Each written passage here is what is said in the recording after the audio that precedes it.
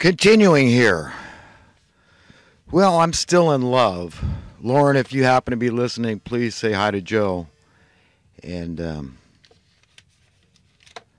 I hope you're enjoying your little life like I am.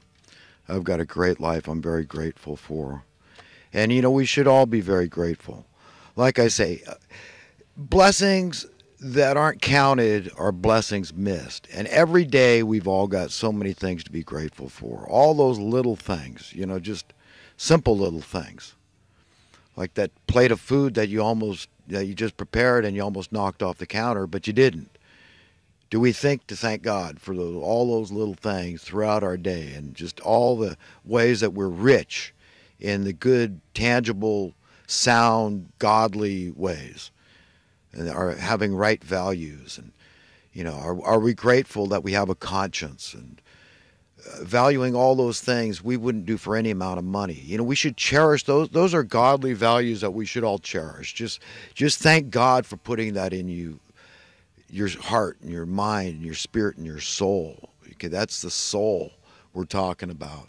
That's a beautiful thing, and we got that from God. We should be just grateful every day that we're good, decent, upright human beings. But we don't, we want to make sure that we teach other people about these things too, so that they can turn their focus from the way the world is always trying to malfocus us, I would say, is the way it is focus on what they call common sense, worldly, secular values. And don't focus on those ethereal, existential, esoteric kind of things, right?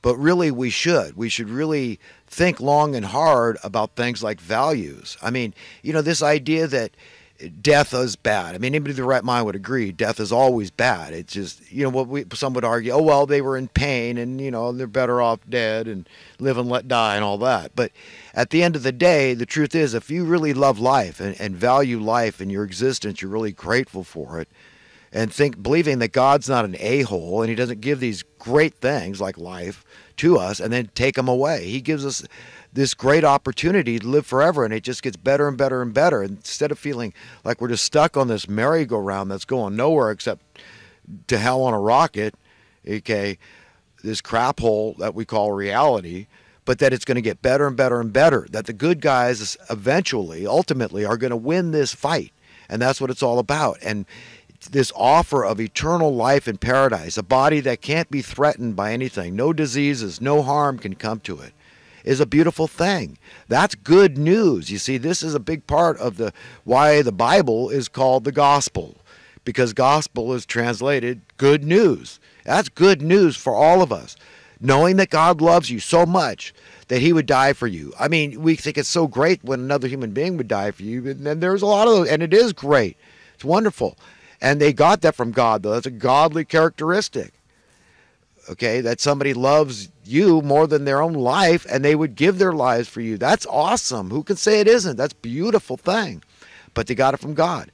And God, being your very owner, proved that he would lay it on the line. Jesus Christ did not have to die on the cross for us. Okay, but he did. He didn't want to. It's very clearly written how Jesus really tried to talk it over with the Father and see if there was another way around. Because, I mean, who in the hell in their right mind, semi in their right mind, a little bit in their right mind, would want to die the way he did? Okay, beaten, spit on. Some say his beard was pulled out by hand. Could you imagine how bad that would feel, any of you guys with a beard? Okay, and then be struck, punched, beaten, whipped, and then to be hung up on a cross, nailed to a cross through your hands and feet. How effed up is that? But that's what God had to do. This had to happen to prove to us once and for all his love, and then to prove his power over death. Do you understand? That's a big deal. That God has the last say. Victory over death is what the offer is. Eternal life's not in a crap hole, but in a paradise that keeps getting better and better and better forever, because it can't be stagnant. It's never going to be boring. We're going to be growing and evolving and learning and experiencing new things For all eternity, it's going to be exciting and exhilarating and fun and free. And that's it. We're God's kids. What does he want for us? What's logical? What does any even crappy parent want for their kids, right? Of course they want the best. They want them to be happy and free. That's it, right? It's definitely secure, and they don't want any harm to come to them in any way. No pain, certainly no death. So Jesus did not want to do what he did for us, but he did it. He was willing to. He loved us that much. And the Father gave him an out. He said, you don't have to do it, but if you want to save these people from their sin, then this is what's required. But Jesus could have, at that point, decided to forsake us. And it's written that Jesus said to, Peter, after he cut the ear off the guard that was taking him into custody to be crucified, he said, don't do that. He said, don't you understand? I could have, 12 legions of angels, God knows what number that is, at my side to save me from the cross right now.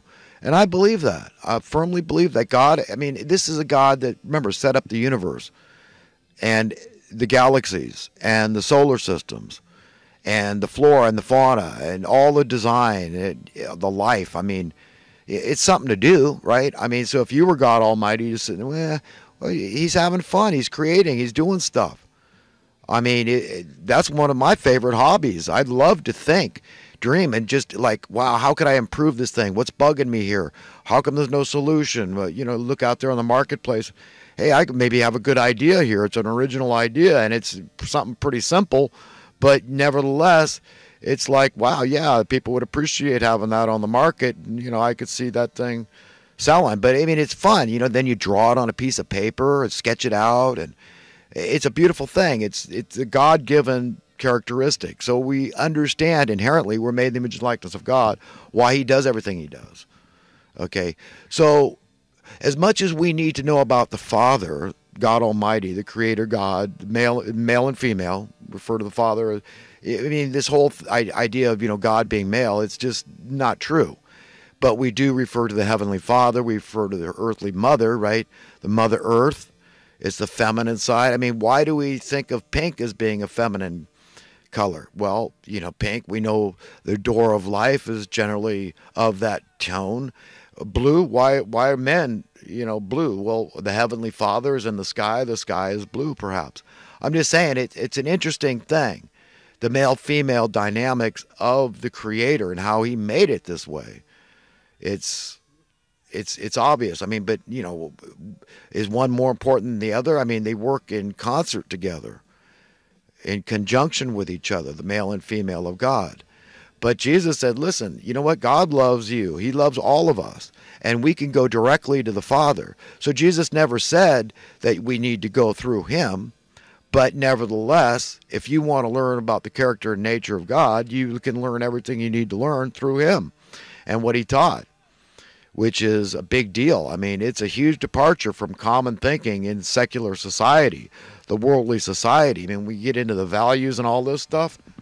It's a big deal to know that, God is totally one way and we are totally another. And unless we make a conscious effort, a concerted effort, a deliberate effort not to be evil and to be taken in and corrupted by the ways of this world, so our hearts and minds and spirits and souls are corrupted and we don't know it. But hey, if you got to weigh it out, we're going to end up, our values weren't good enough to be found worthy and deserving of inheriting a better world. And that's something I don't want to fall into, and I'm concerned about that every day. But this fear of the Lord, this whole idea is about direction. It's about guidance. It's about a program of attraction, not coercion. That's the character and nature of God. He wants us to love us because we love him. He's worthy of our love and that of our own free choice, our own free will and accord. And that's the relationship, and it's a beautiful relationship. I want to live forever and not in this crap hole. I get the whole live and let die thing, believe me. It's a pain in the behind sometimes dealing with it. It just makes me feel like I just want to go on mental disability or something, just coping and contending with just the nonsensical nature of my so-called reality. It's just all about money. I mean, what is going on here? Okay, having to incur bills and pay bills and see things just getting worse and worse and worse, and not knowing how things are going to wind up. Seeing this wealth imbalance continue to grow. I mean, that's a big deal. Where does it stop? Where does it end? Am I the only one asking these things? I mean, how scary is it? How effed up is it going to get before they turn around? And just think of those demons that are going to just rebel against this idea that it could ever turn around. I mean, how dare you suggest that your currency could ever begin to be worth more, and that we start drying up homelessness and desperate poverty, and crime starts going down as a result, and the dubious wars are harder to get started, and the social welfare industrial complex begins to wane and become irrelevant. And the same with the financial institutions, all the financial services institutions out there, and that debt begins to go into decline. How dare you suggest that could ever happen, or that would be a good thing? You get what I'm saying here? So we're in a lot of trouble. We're in dire straits. Okay, we need God's help, if there's any hope at all.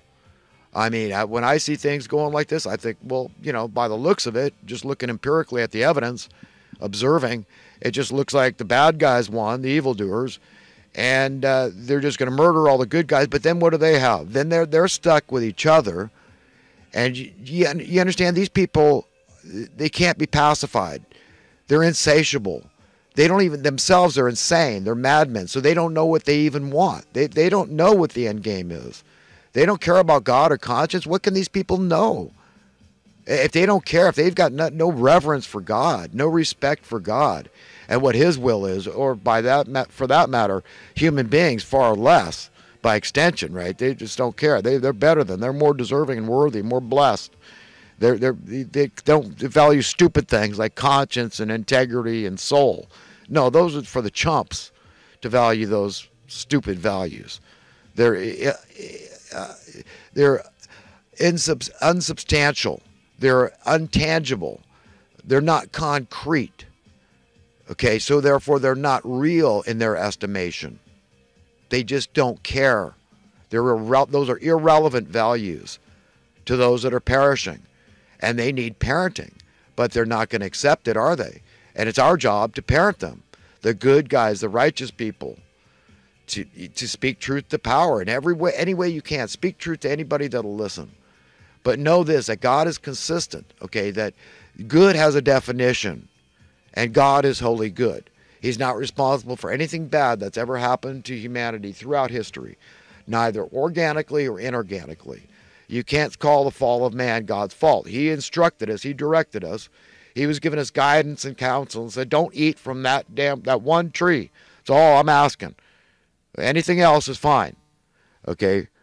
But we did, and everything got corrupted, okay? The first question you ask is, how do you know you're naked? Who told you that? And now we got money. These two things that make us very distinct from other creatures. The fall of man, the subsequent curse of the earth. There's something very wrong with this picture. We're screwed up from birth because of this. We're steeped in sin from birth. We're born into sin. Our parents are ashamed of their nakedness. We're brought up to be ashamed of our nakedness. Unlike any other creature on the earth. And do we ask why that is? But we all do it. I'm a modest guy. You're not going to find me naked anywhere you don't expect to. But the money thing, do we understand? This also distinguishes us from every other creature. We're under this curse that we succumb to this, and it just screws up every aspect of our lives. None of us can really know reality. How can we? We're enchained. We're in chains. We're enslaved from birth to the money masters of misery. We got to pay them their dues, their cost of living. And it is not the way God would have it. We can solve all of our problems if we use our God-given imagination, our power to think it through. Every single problem.